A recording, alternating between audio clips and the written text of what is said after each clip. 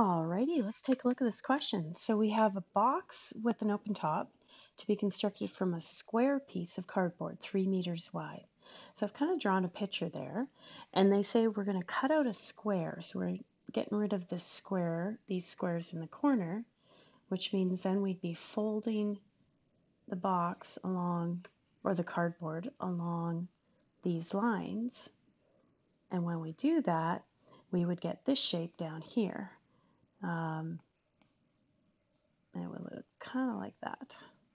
Excuse my 3D drawing. Okay, now when we fold it up, we don't know how big a squares we're going to cut out from each corner. So that's kind of one thing we don't know. So we're going to mark that as X, as I've done on the square figure. Now when we fold that up, that would then make the height of that box equal to X. Now the length and the width will be the same, but we need to figure it out. We don't know how big a square we cut, but we're cutting 2 squares from each side, so that means our length of 3 would get reduced by 2 of those x's. So our length of our side would be 3 minus 2x. And there we go. So now we've labeled the box with that variable, don't know the size of square cut out from it. And let's read the question. We want to know, find the largest volume. Okay, so that's important, largest volume. Whenever you're doing this type of question, you want to focus on what you're minimizing or maximizing, because that's going to be your main equation, the one you want to focus on. So volume of the box would be length times width times height. And in our case, the length and the width are both 3 minus 2x. And the height is just x. Alrighty, now our equation is actually in terms of only x, so we're good as far as taking the derivative, although personally I wouldn't want to take the derivative right now to find the largest volume because we've got like triple product rule. So let's multiply things out. So if we multiply things out, we'll get 9 minus 6x minus another 6x, so minus 12x, plus 4x squared. That's all still multiplied by x.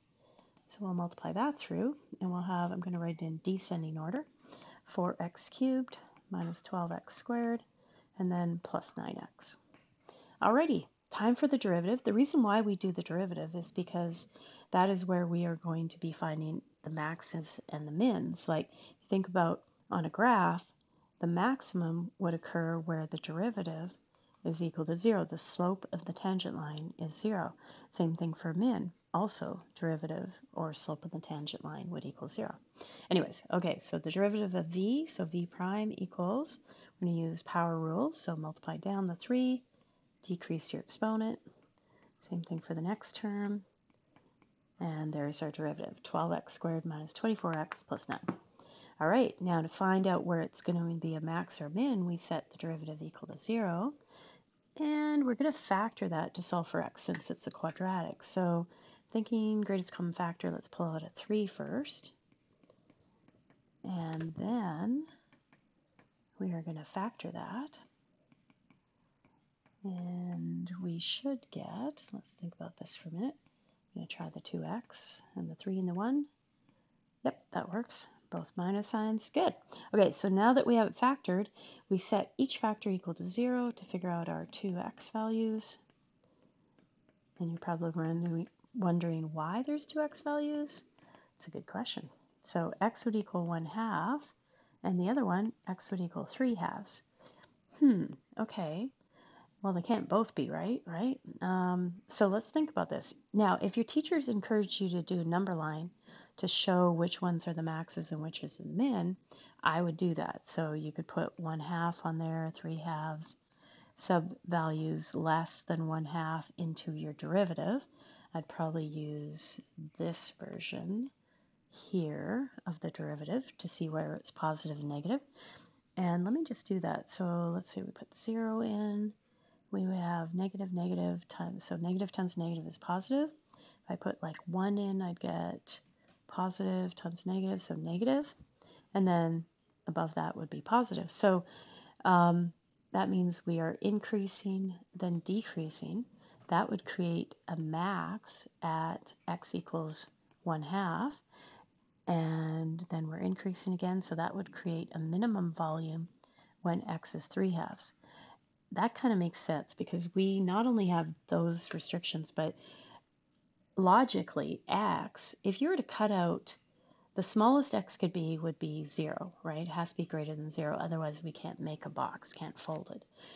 The biggest it could be would be half of 3 meters, because if we cut any more than that, we're cutting away the entire box.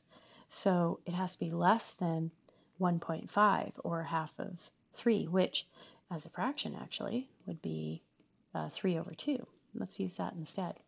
3/2, that's why we're getting a minimum there, because we'd be cutting away the entire box. Okay, so 3/2 is not a reasonable answer. Plus, we've already shown that the maximum volume would occur at x equals 1/2. Now, have we answered this? Find the largest volume. So since we want volume, we are going to sub back into our volume equation up here. Sub that x value in, so 3 minus 2 times 1/2. And then times 3, I guess I could just square that. That would be much easier than writing that twice for doing this part of it. And then times x again, 1/2. So 2 times 1/2 is 1, 3 minus 1 is 2, 2 squared is 4, times 1/2 is going to be 2. And units would be meters, it's volume, so cubed. And that is our maximum volume, or largest volume. And there we go. I hope that helped.